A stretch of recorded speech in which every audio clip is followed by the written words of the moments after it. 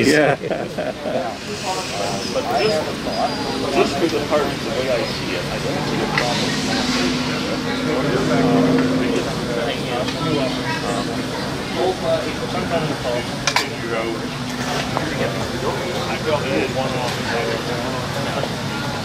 Did you weather those yourself, Bernard, or did you get somebody?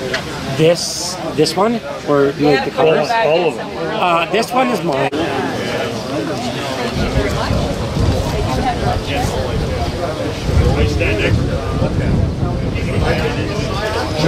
All right.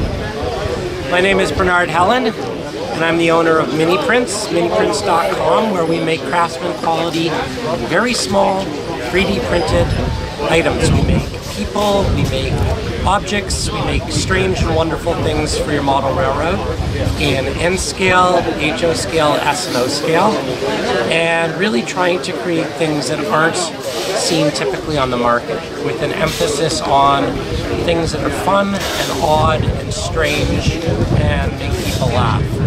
And this is Miniprint's first ever trade show. First time we've ever been out of the house in 18 months since the company started. So kind of exciting to talk to people and show things and really show Miniprints in a live setting.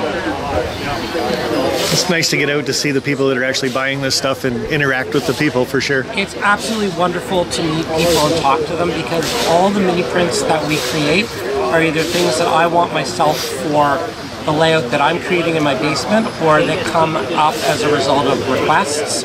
So to meet people and talk to people and find out what they like and what they want and what they don't want and what they need for their layout is fantastic. So is that what started Miniprints? Is you wanted something for your layout, or?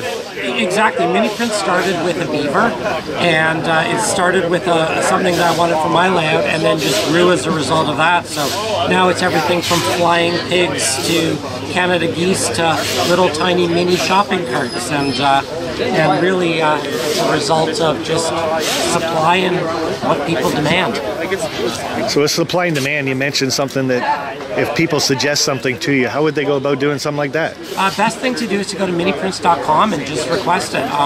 Bernard at miniprints.com or online, and you know, really sky's the limit. Whatever people are interested in having for their layouts, I'd love to hear about it. So this is all 3D printed stuff then? It's all 3D printed. And you design it all yourself then? I design it. I have some other designers that I'm working with. So it's all, I scan it. Sometimes it comes live scanned. So this is the first ever live scan that I did from a human being.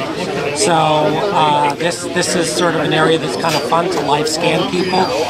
So it's a variety of different techniques. That almost looked like Lionel Strang. It is Lionel Strang. It's mini Lionel. It's being sold to support cancer research.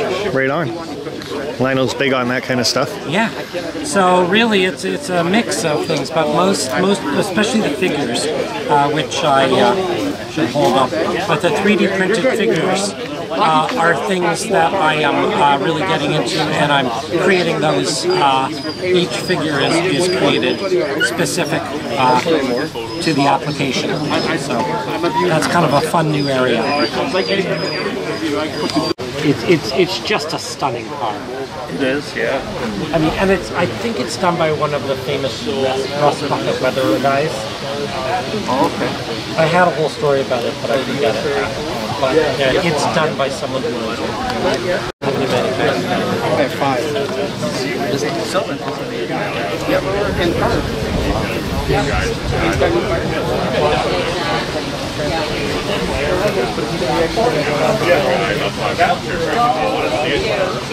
Yeah, that's it. It's easier. It's better. That's it.